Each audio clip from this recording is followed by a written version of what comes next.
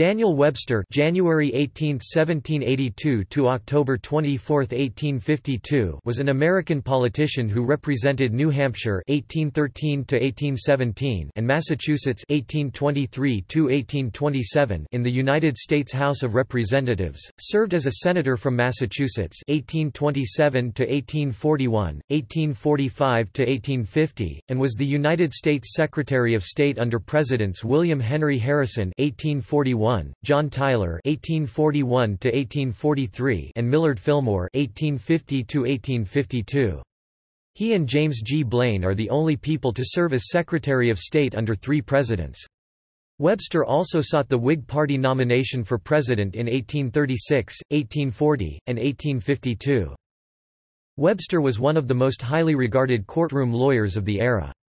He shaped several key U.S. Supreme Court cases that established important constitutional precedents and bolstered the authority of the federal government.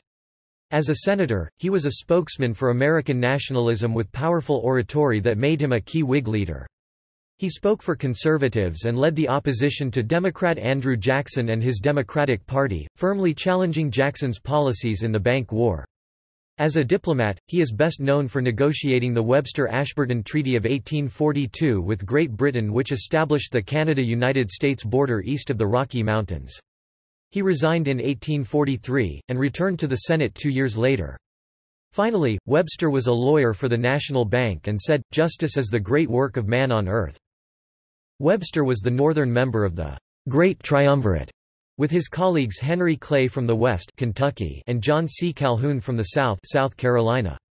His reply to Hayne in 1830 has been regarded as one of the greatest speeches in the Senate's history.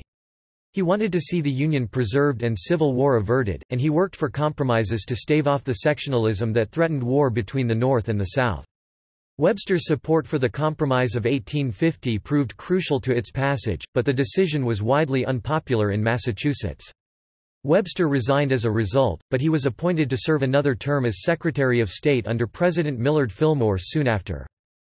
In 1957, a Senate committee selected Daniel Webster as one of the 5 greatest U.S. senators, along with Clay, Calhoun, Robert M. La Follette Sr., and Robert A. Taft. Early life.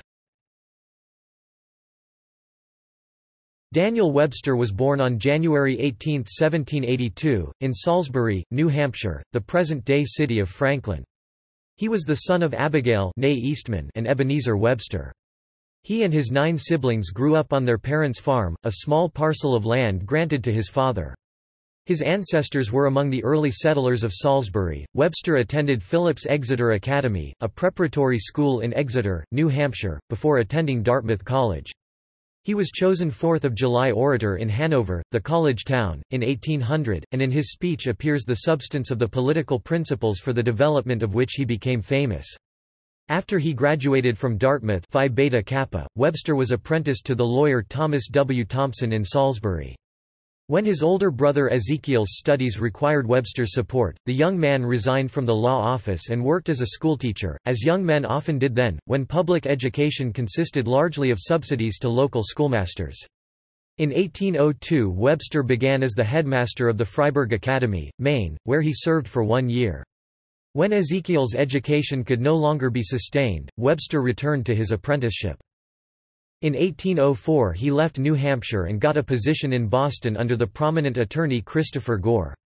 Clerking for Gore, who was involved in international, national, and state politics, Webster learned about many legal and political subjects and met numerous New England politicians.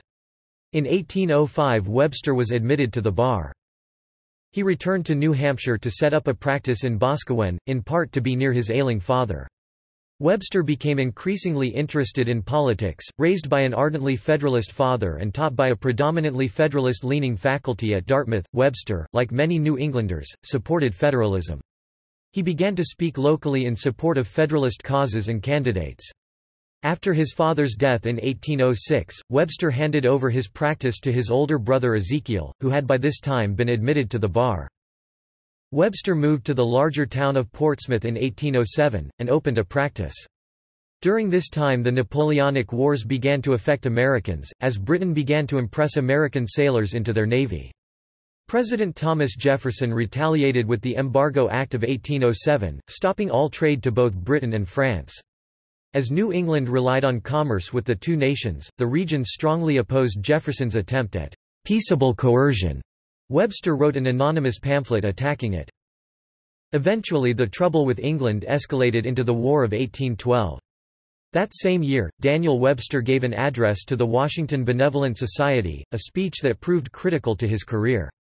The speech condemned the war and the violation of New England's shipping rights that preceded it, but it also strongly denounced the extremism of those more radical among the unhappy New Englanders who were beginning to call for the region's secession from the Union. The Washington speech was widely circulated and read throughout New Hampshire, and it led to Webster's 1812 appointment to the Rockingham Convention, an assembly that sought to declare formally the state's grievances with President James Madison and the federal government. He was a member of the drafting committee and was chosen to compose the Rockingham Memorial to be sent to Madison. The report included much of the same tone and opinions held in the Washington Society address, except that, uncharacteristically for its chief architect, it alluded to the threat of secession, saying, "If a separation of the states shall ever take place, it will be, on some occasion, when one portion of the country undertakes to control, to regulate, and to sacrifice the interest of another." Webster's efforts for New England federalism, shipping interests, and war opposition resulted in his election to the House of Representatives in 1812, where he served 2 terms ending March 1817. He was an outspoken critic of the Madison administration and its wartime policies, denouncing its efforts at financing the war through paper money and, in one of his most eloquent efforts, opposing Secretary of War James Monroe's conscription proposal. Notable in his second term was his support of the re-establishment of a stable specie-based national bank, but he opposed the Tariff of 1816 which sought to protect the nation's manufacturing interests and House Speaker Henry Clay's American system. This opposition was in accordance with his professed beliefs and those of most of his constituents, including free trade, that the tariffs' great object was to raise revenue, not to foster manufacture, and that it was against the true spirit of the Constitution to give excessive bounties or encouragements to one industry over another. After his second term, Webster did not seek a third, choosing his law practice instead. In an attempt to secure greater financial success for himself and his family, he had married Grace Fletcher in 1808, with whom he had 4 children. He moved his practice from Portsmouth to Boston. Webster was elected a member of the American Antiquarian Society in 1814.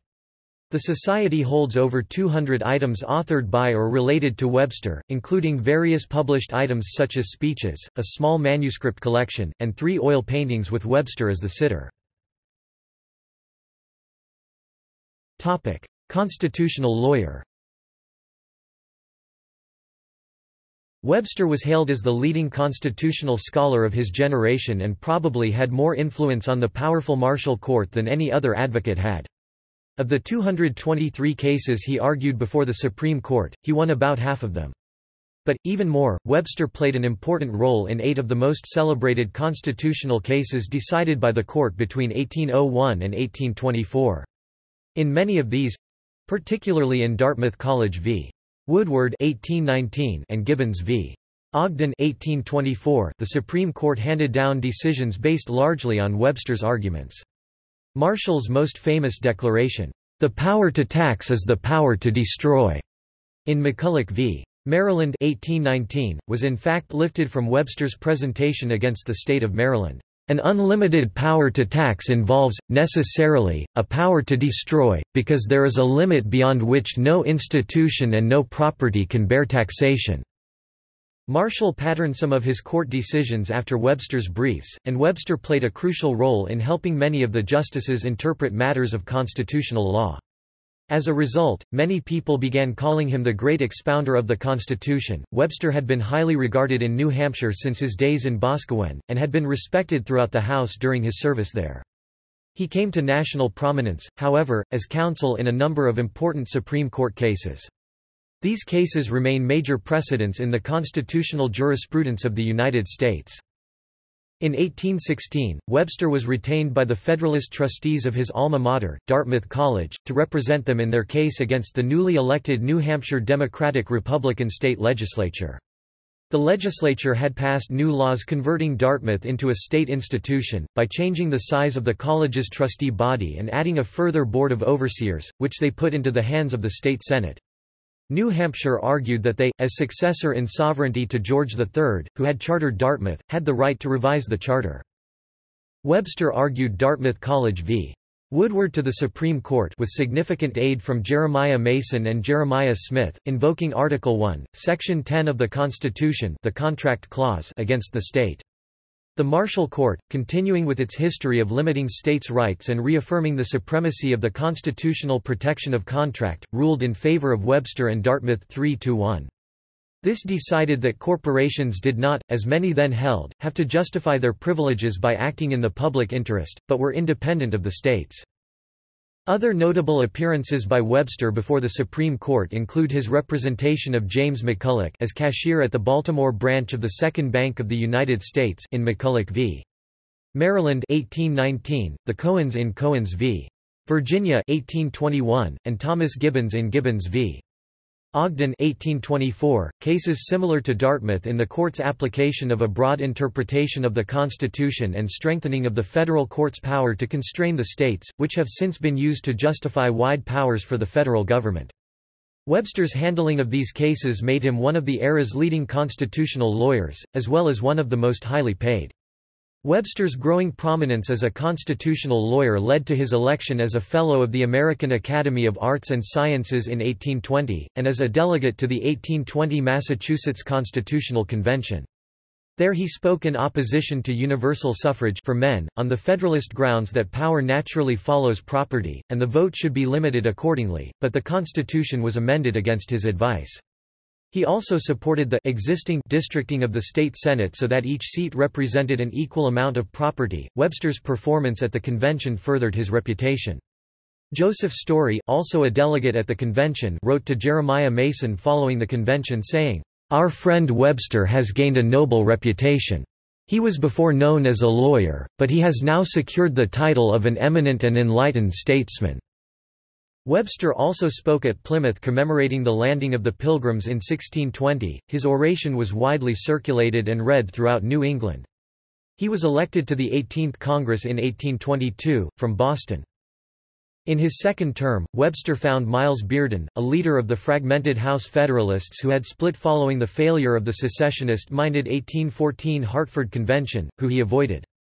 Speaker Henry Clay made Webster chairman of the Judiciary Committee in an attempt to win his and the Federalists' support. His term of service in the House between 1822 and 1828 was marked by his legislative success at reforming the United States Criminal Code, and his failure at expanding the size of the Supreme Court. He largely supported the national Republican administration of John Quincy Adams, including Adams' candidacy in the highly contested election of 1824 and the administration's defense of treaty-sanctioned Creek Indian land rights against Georgia's expansionist claims. While a representative, Webster continued accepting speaking engagements in New England, most notably his oration on the 50th anniversary of the Battle of Bunker Hill 1825, where Lafayette laid the cornerstone of the new monument, and his eulogies of John Adams and Thomas Jefferson 1826. With the support of a coalition of both Federalists and Republicans, Webster's record in the House and his celebrity as an orator led to his June 1827 election to the Senate from Massachusetts. His first wife, Grace, died in January 1828, and he married Caroline Leroy in December 1829. First period in the Senate.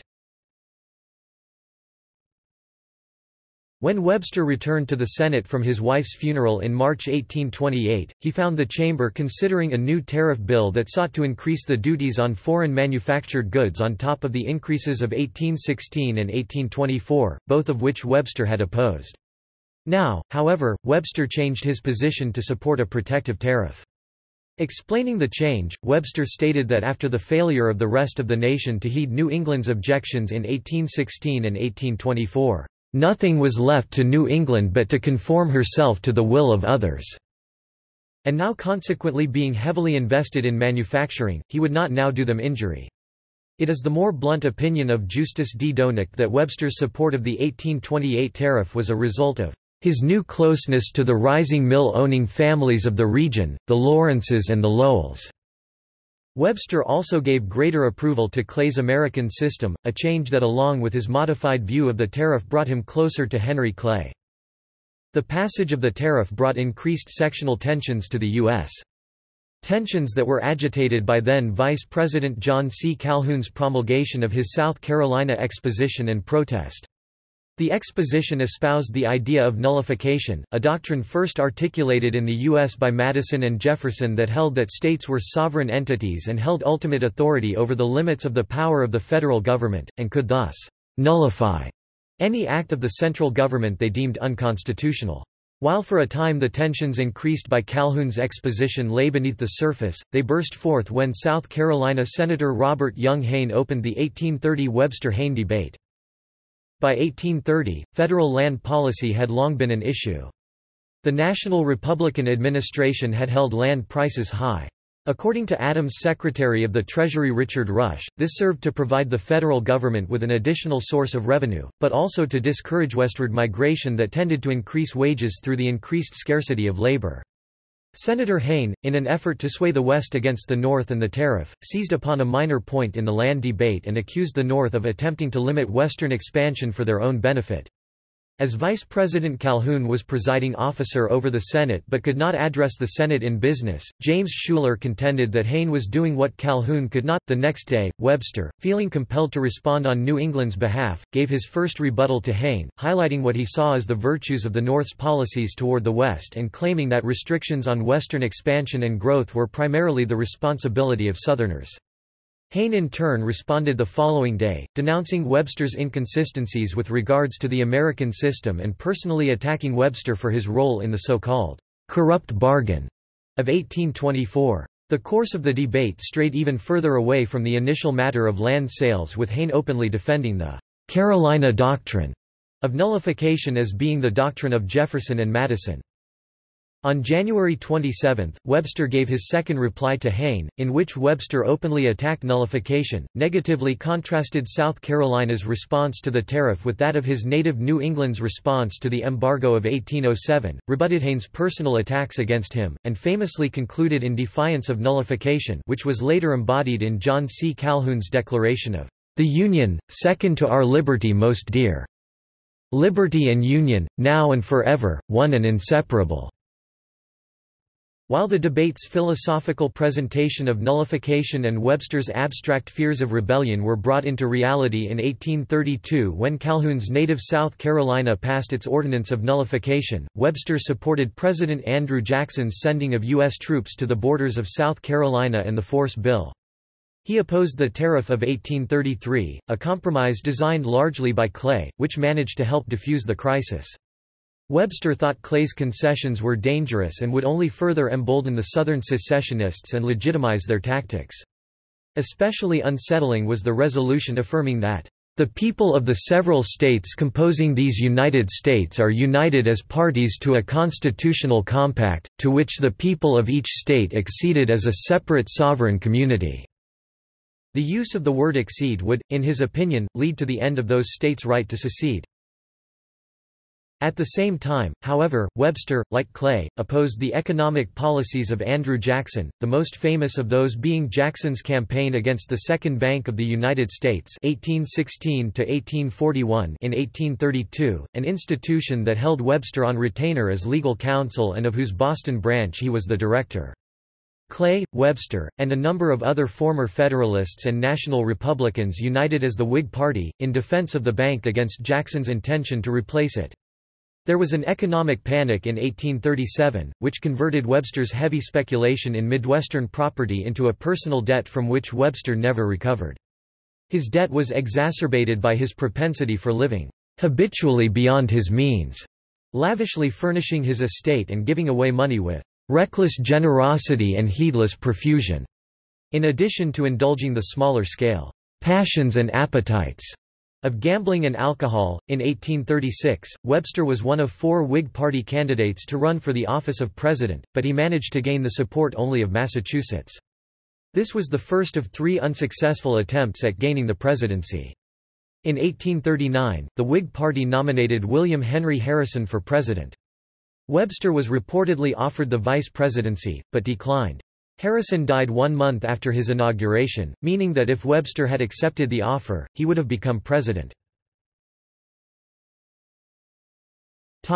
First term as Secretary of State. Following his victory in 1840, President Harrison appointed Webster to the post of Secretary of State in 1841, a post he retained under President John Tyler after the death of Harrison a month after his inauguration. In September 1841, an internal division amongst the Whigs over the question of the National Bank caused all the Whigs except Webster, who was in Europe at the time, to resign from Tyler's cabinet. In 1842, he was the architect of the Webster-Ashburton Treaty, which resolved the Caroline Affair, established the definitive eastern border between the United States and Canada, Maine and New Brunswick, and signaled a definite and lasting peace between the United States and Britain. Webster succumbed to Whig pressure in May 1843 and finally left the cabinet. Second period in the Senate. In 1845, he was re-elected to the Senate, where he opposed both the Texas annexation and the resulting Mexican-American War for fear of its upsetting the delicate balance of slave and non-slave states. In the 1848 presidential election, he sought the Whig Party's nomination for the president but was beaten by the General Zachary Taylor, a popular hero of the Mexican-American War. Webster was once again offered the vice presidency, but he declined, saying, "I do not propose to be buried until I am really dead and in my coffin." The Whig ticket won the election. However, Taylor died 16 months after the inauguration. This was the second time a president who offered Webster the chance to be vice president died. Once again, Webster would have become president had he accepted. Compromise of 1850. The Compromise of 1850 was the congressional effort led by Henry Clay and Stephen Douglas to compromise on the sectional disputes that seemed to be headed towards civil war. On March 7, 1850, Webster gave one of his most famous speeches, later called the 7th of March speech, characterizing himself, "not as a Massachusetts man, nor as a Northern man but as an American." In it he gave his support to the compromise, which included the Fugitive Slave Law of 1850 that required federal officials to recapture and return runaway slaves. Webster was bitterly attacked by abolitionists in New England who felt betrayed by his compromises. The Rev. Theodore Parker complained, "No living man has done so much to debauch the conscience of the nation." Horace Mann described him as being a fallen star, Lucifer descending from heaven. James Russell Lowell called Webster, "the most meanly and foolishly treacherous man I ever heard of."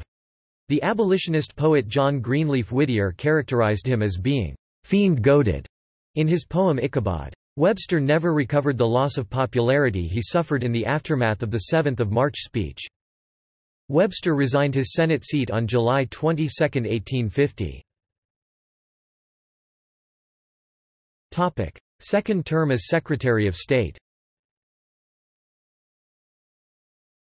President Taylor died on July 9, resulting in Millard Fillmore of New York, his vice president, taking the office of the presidency. Taylor had opposed the compromise, but Fillmore supported it. Taylor's cabinet, knowing this, resigned soon after. Webster was once again appointed Secretary of State, and he took office on July 23. With the compromise unable to pass Congress as a whole, the parts were divided up and passed through separately, each receiving the support of moderates and partisans on either sides, with the votes of partisans on the other side being overruled. The bills were then signed into law by President Fillmore. As Secretary of State, Webster continued to strongly uphold the Compromise of 1850 and specifically the Fugitive Slave Law. In early 1851, when the anti-slavery Liberty Party was due to hold its state convention at Syracuse, New York, Webster sternly warned that the law would be enforced even here in Syracuse in the midst of the next anti-slavery convention. Actually, during the conference, William Henry, an escaped slave from Missouri and a resident of Syracuse, was duly arrested and was about to be sent back to his master, to which the abolitionists reacted by storming the jail and setting the fugitive slave free. See Jerry Rescue, motivated in part by the desire to defy Webster. Webster's speech, known as the Syracuse speech, was delivered from the second floor of the Courier Building. Jury nullification took effect as local juries acquitted men accused of violating the fugitive slave law. As Secretary of State, Webster was a key supporter of the law, which he had endorsed in his famous 7th of March speech. He wanted high-profile convictions. The jury nullifications ruined his presidential aspirations and his last-ditch efforts to find a compromise between North and South. Webster led the prosecution when defendants were accused of rescuing Shadrach Minkins in 1851 from Boston officials who intended to return Minkins to his owner. The juries convicted none of the men. Webster tried to enforce a law that was extremely unpopular in the North, and his Whig Party passed him over again when they chose a presidential nominee in 1852. Notable in this second tenure was the increasingly strained relationship between the United States and the Austrian Empire in the aftermath of what was seen by Austria as American interference in its rebellious Kingdom of Hungary. See Hungarian Revolution of 1848.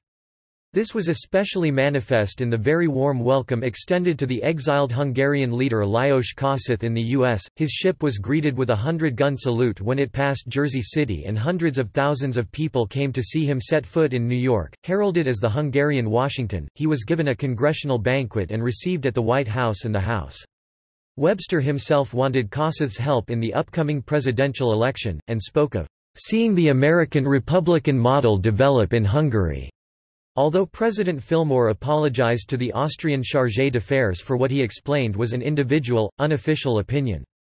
However, as chief American diplomat, Webster did author the Hulsman Letter, in which he defended what he believed to be America's right to take an active interest in the internal politics of Hungary, while still maintaining its neutrality. Webster also advocated the establishment of commercial relations with Japan, going so far as to draft the letter that was to be presented to the Emperor Komei on President Fillmore's behalf by Commodore Matthew Perry on his 1852 voyage to Asia. 1852 election. In 1852, he made his final campaign for the presidency, again for the Whig nomination. Before and during the campaign, a number of critics asserted that his support of the compromise was only an attempt to win Southern support for his candidacy. "Profound selfishness," in the words of Ralph Waldo Emerson. Though the 7th of March speech was indeed warmly received throughout the South, he gained support only from New England. At the convention, he came in a distant third behind General Winfield Scott, who received the nomination, and President Fillmore. The American Party, or Know Nothings, an anti-immigration party made up mostly of former Whigs, put his name on the ballot without permission, and he collected a few thousand votes, even though he died just before the election. Family. Webster was married twice. First in 1808 to Grace, daughter of Rev. Elijah Fletcher, a New Hampshire clergyman. She died in 1828, leaving two sons, Daniel Fletcher, killed in the Civil War, and Edward, a major in the United States Army, who died while serving in the Mexican-American War, and a daughter Julia, who married Samuel Appleton. A daughter, Grace, and a son, Charles, died young. Webster's second wife was Caroline Leroy, daughter of Herman Leroy, a New York merchant. He was married to her in December 1829 and she survived him, dying in 1882. His son, Fletcher Webster, served as a Union Army infantry colonel in the Civil War that Webster tried to prevent. Fletcher Webster commanded the 12th Massachusetts Volunteer Infantry, and was killed in action on August 30, 1862, during the Second Battle of Bull Run. Death. Webster died on October 24, 1852, at his home in Marshfield, Massachusetts, after falling from his horse and suffering a crushing blow to the head, complicated by cirrhosis of the liver, which resulted in a cerebral hemorrhage. He is buried in the Old Winslow Burial Ground section of Marshfield's Winslow Cemetery. A day before he died, his best friend Peter Harvey had come to visit him. Harvey had stated that Webster looked as if he were suffering. Webster told Harvey, "I shall be dead tomorrow. God bless you, faithful friend." His last words were, "I still live." Historical evaluations. Webster retains his high prestige in recent historiography. Baxter argues that his nationalistic view of the Union as one and inseparable from liberty helped the Union to triumph over the states' rights confederacy, making it his greatest contribution. However, Bartlett, emphasizing Webster's private life, says his great oratorical achievements were in part undercut by his improvidence with money, his excessively opulent lifestyle, and his numerous conflict of interest situations. Remini points out that Webster's historical orations taught Americans their history before textbooks were widely available. Webster was godlike in his articulation of American nationalism, Remini agrees, but his negative traits ruined his presidential ambition.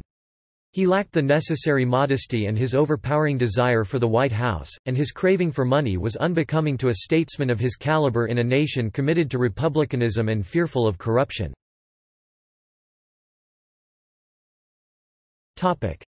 Godlike Dan and Black Dan.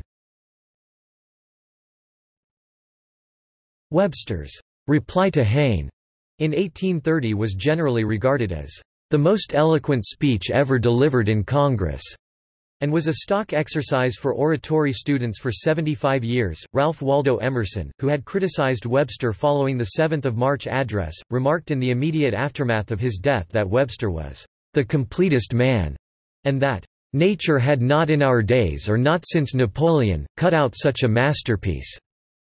Others like Henry Cabot Lodge and John F. Kennedy noted Webster's vices, especially the perpetual debt against which he, as Lodge reports, employed checks or notes for several $1,000s in token of admiration from his friends. This was, of course, utterly wrong and demoralizing, but Mr. Webster came, after a time, to look upon such transactions as natural and proper. He seems to have regarded the merchants and bankers of State Street very much as a feudal baron regarded his peasantry. It was their privilege and duty to support him, and he repaid them with an occasional magnificent compliment. Several historians suggest Webster failed to exercise leadership for any political issue or vision.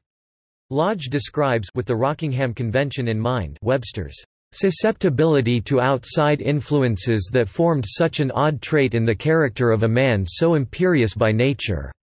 When acting alone, he spoke his own opinions. When in a situation where public opinion was concentrated against him, he submitted to modifications of his views with a curious and indolent indifference. Similarly, Arthur Schlesinger cites Webster's letter requesting retainers for fighting for the bank, one of his most inveterate causes. He then asks how Webster could expect the American people to follow him through hell or high water when he would not lead unless someone made up a purse for him.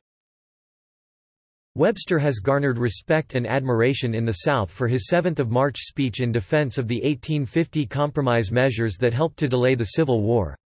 In Profiles in Courage, Kennedy called Webster's defense of the compromise, despite the risk to his presidential ambitions and the denunciations he faced from the North, one of the greatest acts of courageous principle in the history of the Senate. Conversely, 7th of March has been criticized by Lodge, who contrasted the speech's support of the 1850 compromise with his 1833 rejection of similar measures. While he was brave and true and wise in 1833, said Lodge, in 1850 he was not only inconsistent, but that he erred deeply in policy and statesmanship. In his advocacy of a policy that made war inevitable by encouraging slaveholders to believe that they could always obtain anything they wanted by a sufficient show of violence. In 1851 Webster was elected an honorary member of the Massachusetts Society of the Cincinnati. More widely agreed upon, notably by both Senator Lodge and President Kennedy, is Webster's skill as an orator, with Kennedy praising Webster's ability to make alive and supreme the latent sense of oneness, of union, that all Americans felt but few could express. Schlesinger, however, notes that he is also an example of the limitations of formal oratory. Congress heard Webster or Clay with admiration, but they rarely prevailed at the vote. Plainer speech and party solidarity were more effective, and Webster never approached Jackson's popular appeal. Religious views. Conflicting opinions have been voiced as to his religion. The Unitarian Universalist Church, citing Unitarianism in America from 1902, claim him as their own. Another source, the 1856 biography The American Statesman, The Life and Character of Daniel Webster, proclaim him an avowed Orthodox Trinitarian, baptized and raised in an Orthodox Congregational Church, and who died a member of the Episcopal Church. He is said to have expressed his belief in the Trinity. To a Unitarian who asked him how a man of his intellect could believe in the Trinity, he responded that it was because he believed though he did not understand the arithmetic of heaven. Legacy. Monuments and memorials. Webster's legacy has been commemorated by numerous means. Film. In the 1934 film The Mighty Barnum, Webster was portrayed by George McCary. In the 1936 film The Gorgeous Hussy, Webster was portrayed by Sidney Toler. In the 1939 film The Monroe Doctrine, Webster was played by Emmett Vogin. In the 1940 film Abe Lincoln in Illinois, Webster was portrayed by Harry Humphreys. In the 1941 film The Devil and Daniel Webster, Webster was portrayed by Edward Arnold. On U.S. postage. Few famous Americans other than U.S. presidents are ever honored on U.S. postage more than once or twice, as Daniel Webster has been. One of the perhaps not so famous things Webster was noted for was to introduce legislation to produce prepaid adhesive postage stamps for the U.S. Post Office, the first of which were issued in 1847. The first Webster postage stamp, bearing only Webster's portrait, was not issued until April 12 of 1870, 18 years after his death. In all, Daniel Webster is honored on 14 different U.S. postage issues, more than most U.S. presidents. See also: Daniel Webster Law Office, History of the United States 1789 to 1849, Henry Clay, John C. Calhoun. List of federal political sex scandals in the United States. Origins of the American Civil War. Thomas Webster Estate. Webster, St. Log Method. Notes. Bibliography. Biographies. Specialized scholarly studies. Primary sources. External links. Daniel Webster Estate. Daniel Webster, a resource guide from the Library of Congress. Works by Daniel Webster at Project Gutenberg. Works by or about Daniel Webster at Internet Archive. Webster Hayne Debate, 1830 on nullification and tariff. The Works of Daniel Webster, 6-volume, 1853 edition. The Private Correspondence of Daniel Webster ed. by Fletcher Webster, 2v 1857 edition. United States Congress. Daniel Webster id. W000238. Biographical Directory of the United States Congress. Daniel Webster at Find a Grave. Daniel Webster Speeches collection from the University of Missouri Division of Special Collections and Rare Books.